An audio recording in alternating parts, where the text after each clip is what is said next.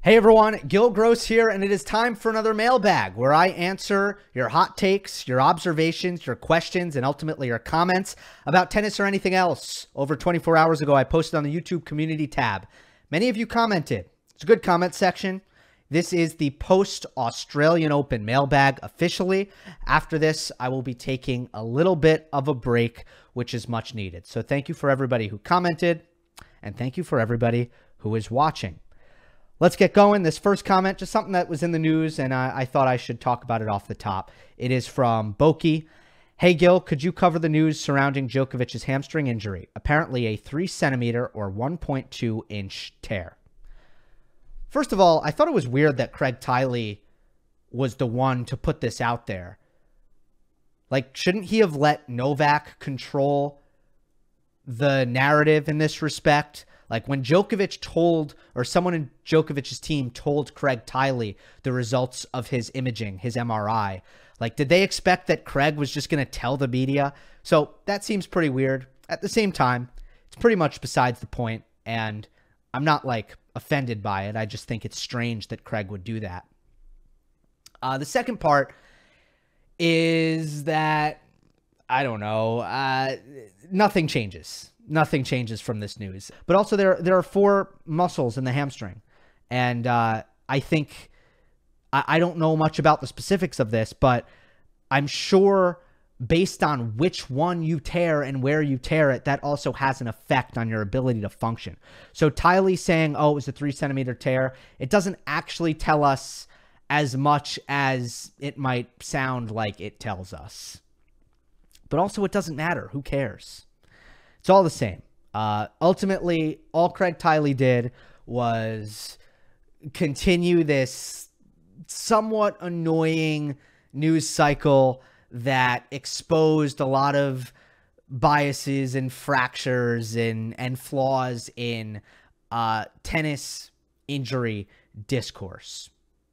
And I made a video about it, and everything, almost 90% of what I said on that video, I stand by. I will use this time to say, there's 10% of that video that I do regret, which was the end. And I learned a lesson. I learned a lesson. I made a mistake. And that is, I should never really feel like I have a good idea of what everyone in the media is saying about anything, ever. It doesn't matter what it is. It's just, I made some claims about how the situation was being covered, and the reality is there was a lot that I didn't read and didn't see and didn't hear. You know, I consumed some ESPN. I consumed some World Feed. I followed the journalists who I follow, and I didn't see it, but there was stuff out there that I just could not account for. From Josh Ford. Hey, Gil, I have 2 questions if you have time, which are somewhat related. Where do the original NextGen stand now? Tsitsipas seems quite secure and on the way up, even if he isn't the new Federer some might have hoped. Medvedev, Zverev, and Rublev all seem to be at critical junctures in their career. Rublev needing to step up, Medvedev needing to regain his level, and Zverev returning from serious injury. Could we already have seen the best of this generation? Secondly, who would you have as the 4th best player in the world on form and ability after Djokovic, Alcaraz, and Tsitsipas? The field seems pretty thin after that, and it's hard to truly pick someone for me. So I guess your first question is, could we have seen the best of this generation besides Tsitsipas? Well, I kind of disagree with you about Rublev. I don't see how this is a critical juncture, because Rublev has been pretty much the same for 3 years in a row now. And if you don't believe me, or if you're offended by that statement, just look at his ranking. It's the same ranking now for 3, maybe even more than 3 years now. Rublev is just the same in the rankings. And I think he's been pretty much the same player. So I don't see any critical juncture here. I just think Rublev, unless there are some unforeseen changes in his future, which can happen. I'm not saying Rublev can never get better, but I'm saying I'm not seeing any reason to think like, oh, wow, like this is a very interesting next couple 6 months or next couple. I don't see this as a critical juncture for Rublev. Zverev, yeah, how's it going to be coming back? Like, is he going to get back to where he was? Sure. Medvedev, sure. Although Medvedev, I do think we've seen the best from Medvedev, which is number one in the world. That's the best that we've seen from Medvedev, where it was him and Novak at the top. Do I think that will happen again? Not really, no. Tsitsipas, yeah, on the way up. Yeah. It feels that way now, but it's also just one tournament, and it's a tournament that historically he's done great at. And he's been worse generally in the second half of the year. And he's had, I think, some burnout issues. So that's something to track. The second part of this is, who would you have as the fourth best player in the world?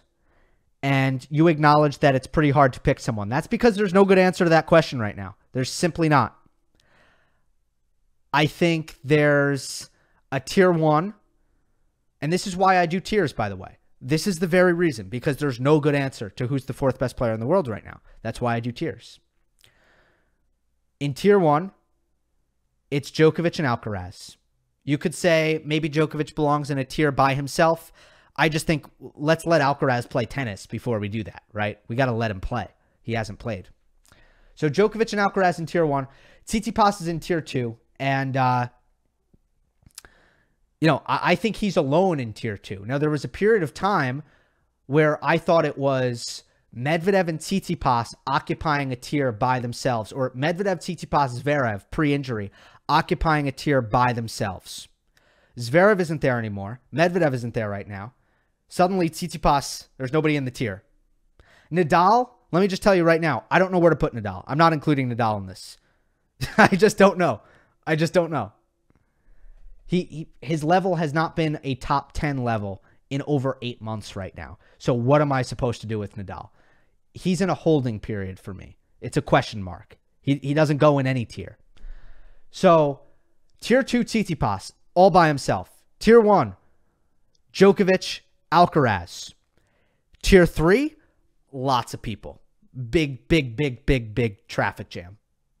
And most of these players did not do well in Melbourne.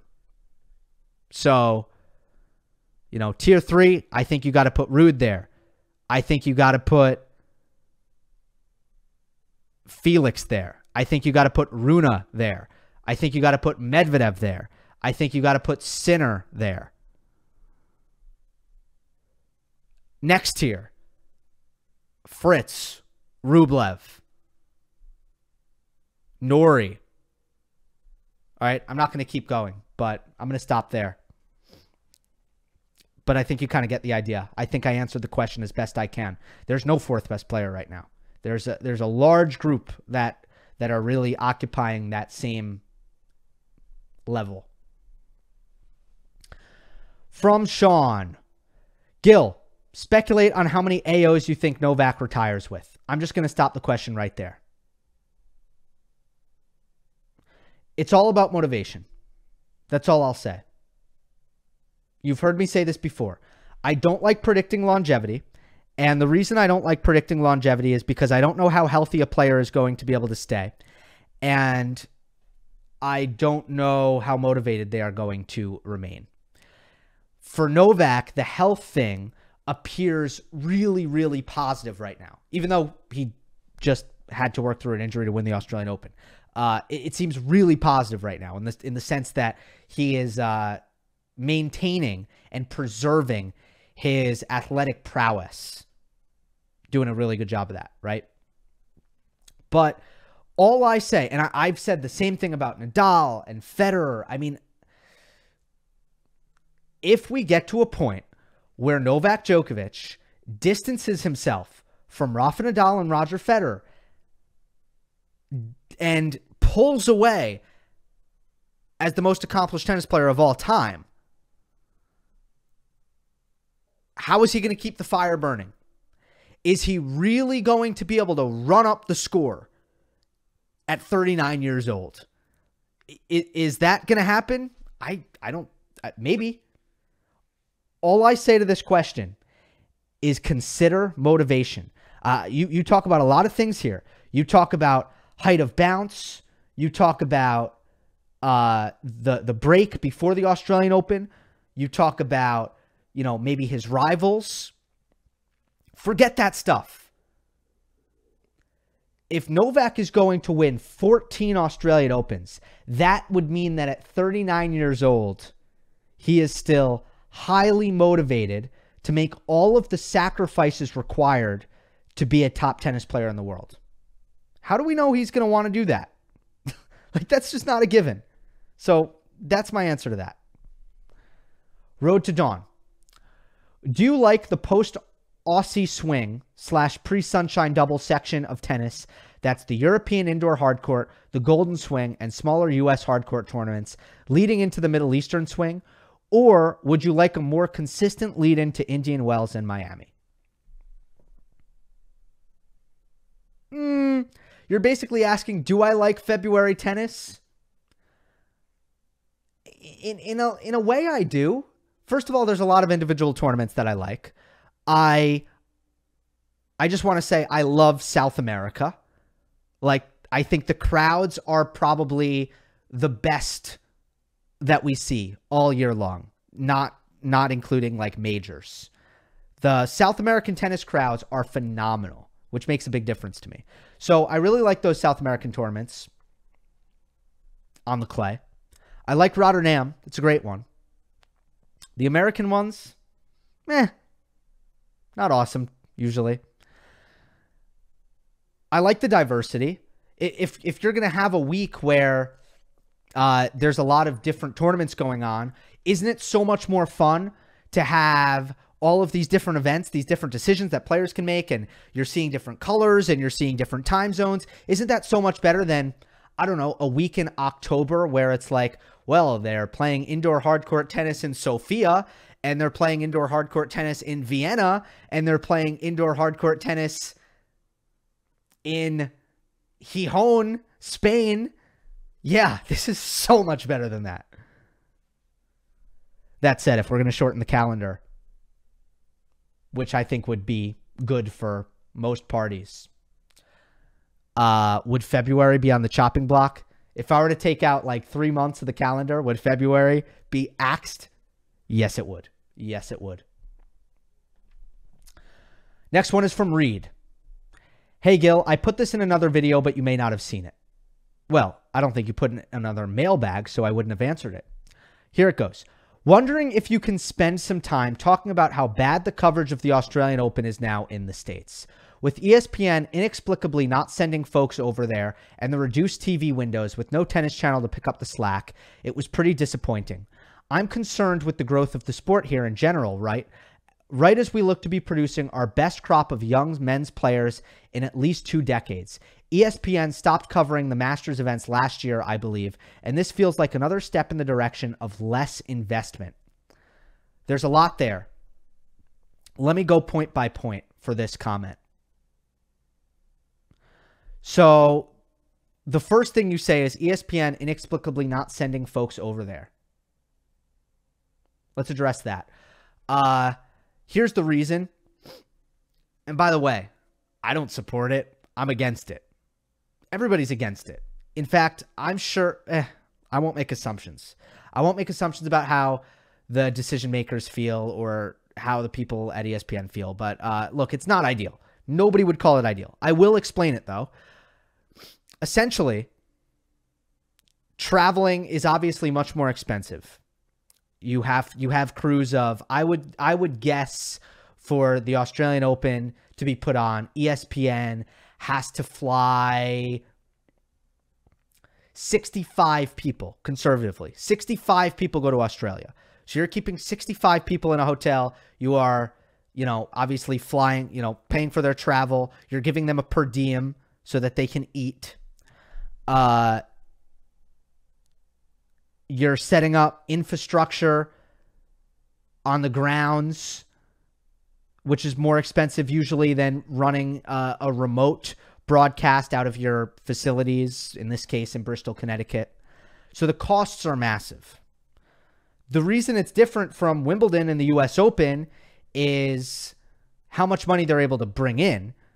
And how much money they're able to bring in is not good for the Australian Open because of the time slot. On the East Coast of the United States, it's about 7 p.m. to 6 a.m. And you're never going to do good ratings at 1 in the morning. So the costs are the same. For Wimbledon, the US Open, costs are exactly the same, but the revenue is much, much, much less. Actually, the only difference, the cost, maybe they get to pay the Aussie a little bit less money. So maybe the costs aren't exactly the same. But besides the rights fees, everything is the same. The revenue is less. That's why they don't send people over there. It's not because Australia is far away. It's because they can't make money on it. That's the reason. So I'm not supporting it. I'm just giving you an explanation for something that you classified as inexplicable. Just trying to help here. Reduced TV windows. That is more inexplicable. Are they trying to just drive ESPN Plus subscriptions? Is that what they're trying to do? I don't know. That is much harder to explain. For me, doesn't actually bother me as much because like I'm an ESPN Plus subscriber anyway. It's how I watch the New York Rangers play in Los Angeles. So I don't really mind it, but man, to maximize eyeballs, you want it on linear television and you want it on ESPN Plus. It's not a pick and choose thing. It should be a both thing. That part I don't get. All right, next part. Concerned about the growth of the sport. The ESPN stopped covering Masters events. Yeah, I'm not convinced. Look, I work for Tennis Channel, so I'm, just to reveal my biases here, I'm not convinced that ESPN covering the Masters was actually a help for anybody involved, ESPN or tennis, because, I mean, I feel like the era of like, wow, because, you know, they were just covering the end of tournaments. I think the era of like, I just stumbled across the Miami Open final because I was flipping channels and now I'm going to watch it.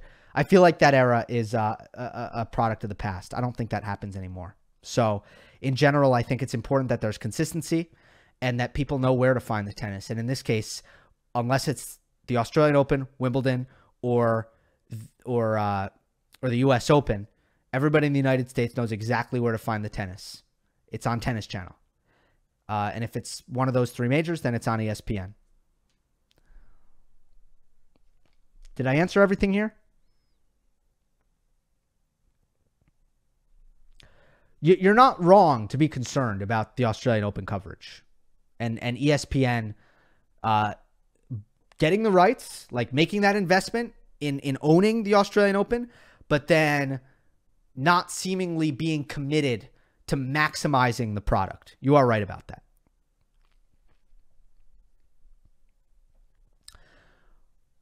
From Noah.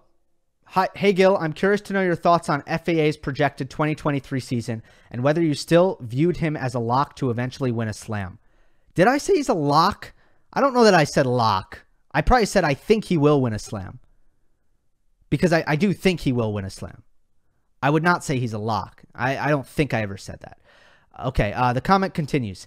After being touted as the face of the next gen for so long, it seems most have sold their stock on Felix, but the tools have always been there, and I feel like his mental game has improved over time, albeit still a weakness.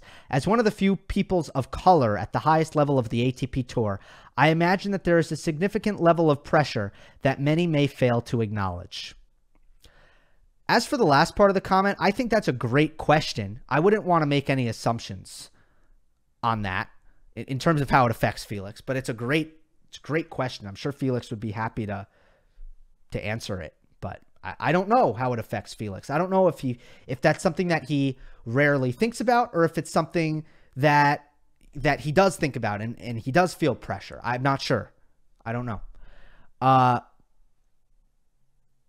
Mental game, has it improved? Yeah, I think that was the biggest thing that was much better last year. You're right. You know, there's still a lot going for him. The firepower, serve forehand firepower plus the athleticism. Great combination. Great combination.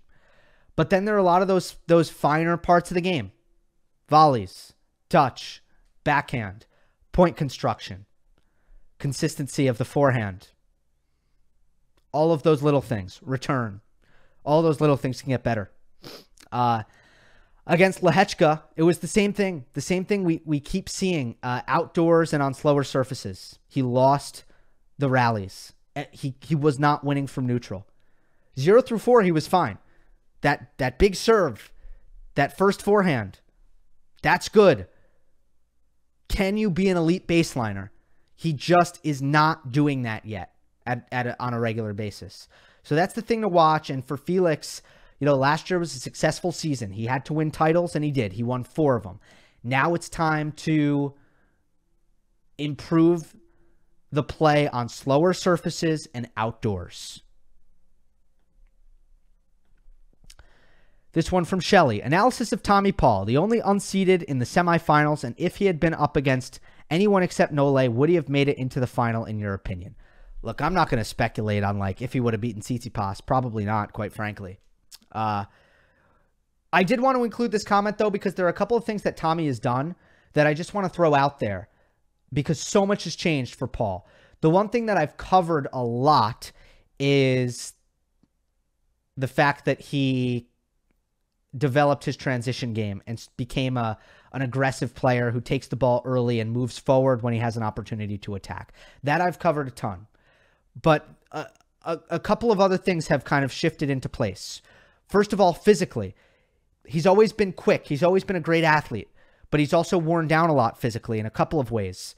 First of all, he hasn't always been professional about his recovery, stretching, diet, all of those kinds of things that will help him be stronger physically. So he's done better in that area, and he has hired a physio who has not only helped him with the recovery, but also he's had this elbow issue for a really long time that's really hurt him on the serve, and that's why he's worn that right arm sleeve for so long. The physio really fixed the elbow issue, so now he's not feeling any pain. Plus, he made a racket change. He's using that red Yonex now instead of the Wilson Blade 98. So much has changed, and when a player makes a breakthrough run and you can identify all of these things that that player is doing differently. Oh, there's one more that I didn't mention. He's much more deliberate now in his mental game during matches. You can see him playing much more slow, going to the towel more, focusing a lot more on his breathing, not letting his mind drift during changeovers, and he's much more focused, much more locked in. And a lot of these things are things that he's talked about that I will say, just so you guys know, I wouldn't have picked up on all of these things if he didn't say these things. But like, I watched him in Davis Cup, and there was a time where he went down 4-love. Davis Cup, this is after the Australian Open. Okay, he just played yesterday, and I called the match. He did lose his focus in this match, but there were times where things were going wrong for him. He would play 1 point, make a bad mistake. He wasn't tired. They're playing indoors, and he would go towel off to get his mind right. I know he would. He was not toweling off because he was sweating. He was not toweling off because he was tired. He was toweling off because he was trying to refocus himself. So all these new little wrinkles into his game. So many new things. When a player has a breakthrough and they've changed a million things at the same time, that's where you really start to pay attention, and you start to think, all right, well, this is probably not a fluke. He made adjustments, and the adjustments worked, and that's what we just saw. From Thonkos, thanks for being a member. Obviously, making year-end predictions and slam winner predictions later into the season is really difficult due to the fact that players can drop in form and rise up so quickly. Sport is unpredictable. So my question is, if you had to reevaluate your year-end top 10 after this Australian Open, which changes would you make and why? All right. Tsitsipas, I had at number 6 because I was concerned about his mental game. Well, guess what? As soon as I saw Tsitsipas at United Cup, as soon as I saw Tsitsipas play his first couple matches at the Australian Open, I was like, oh, he's back. The mental is right back there, clicked into place. So I would not have him at 6 anymore. I'd probably have him at 3. I'd have him above Nadal. I would have him above Medvedev. And I would have him above Ruud. I'd probably have Tsitsipas at 3 now. Medvedev, I think I have too high. You know, that Korda loss was disappointing. You know, that there are not really any good explanations or ways to spin that match positively for Medvedev. The surface was ideal, right? The conditions were ideal. He wasn't playing someone who is inherently a matchup nightmare, and he lost in straights. It's just not a lot of good to take out of that. So Medvedev I would have lower than, I think I have him number 4. I think I have him 4. I'd have him probably 7 or 8 at this point. Those are the big ones. Let's move on. From Jason. What did you make of the Australian Open renewing a contract with Dunlop during the media frenzy about how dead the balls were? I feel like the AO gave a middle finger to the players by not even waiting until the end of the tournament to make a call like this and take more feedback. All right. Here's what I got to say about this one. As far as I know, I mean, I could be wrong. Look, I haven't been in these negotiations. I'm pretty sure whichever manufacturer ponies up the most money is going to get the rights. Like, I'd be utterly shocked if Wilson was like, we'll pay you this much. And Dunlop was like, well, we'll only pay you this much.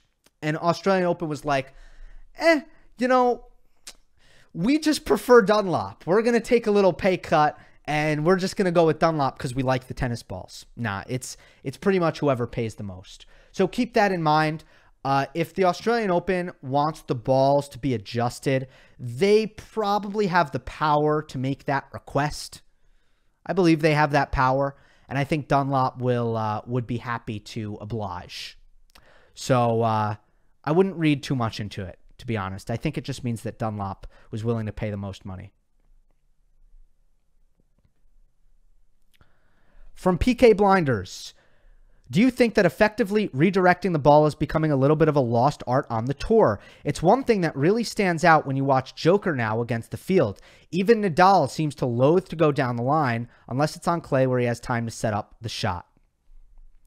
Very interesting. Very, very interesting comment. I would say for the most part, calling redirecting a lost art is probably too extreme just because it's such a basic part of the game. Like, redirecting is never going to be like serve and volley, where it's going to be like, hey, nobody's redirecting anymore, right? If you know what I mean. So I'd say calling it a lost art is too extreme. But for you to kind of point out that it's not as prevalent, I think that's pretty sound. There is an explanation for it, though. I mean, it's just because racket technology has put a larger emphasis on playing from further back in the court and hitting a bigger, heavier ball. So usually players who redirect have, you know, technically they keep their technique a little bit shorter. They usually have less extreme grips. They take the ball earlier, and it's more about timing the ball perfectly. It's less about getting that violent, you know, big racket speed where they're generating a lot. So usually pace generation and effective redirecting, usually they don't go hand in hand. It's one or the other. I mean, so look, Djokovic strikes an incredible balance between the two of being able to generate, but also redirecting and taking the ball early. And that's because of how sound his technique is and how incredible his timing is and his balance. So, if you're comparing everybody to Novak, yeah, nobody does it like Novak. That's true. And then if you're looking at the larger pattern, I would say, are there, you know, if you watch the tennis in the early 2000s, where you have more, you definitely have more like Andre Agassi, Nikolai Davydenko. Who else? I don't know. I mean, even like Federer's game was more predicated around redirecting than it was what we see more often today. Even though Federer hits the ball big, it was still, when it came to how Federer finishes, it was still taking the ball early and making those really excellent redirections oftentimes. Let's see, ATP rankings 2003. Let's see what comes up. Juan Carlos Ferrero. That's another guy, like kind of more about taking the ball earlier and changing direction more often, more than weight of shot. Yeah, Agassi, Coria, Moya. Oh, Nalbandian. Oh, great example. Nalbandian was all about, I mean, that's about redirecting. So yeah, the game has changed. The game has changed. We see less redirections, but we see bigger balls, heavier shots. Very interesting comment. Antonia. Hi, Gill. Would be interested to hear your take on the Rybakina coach controversy. Do you think people are right to point out behaviors that seem problematic to them?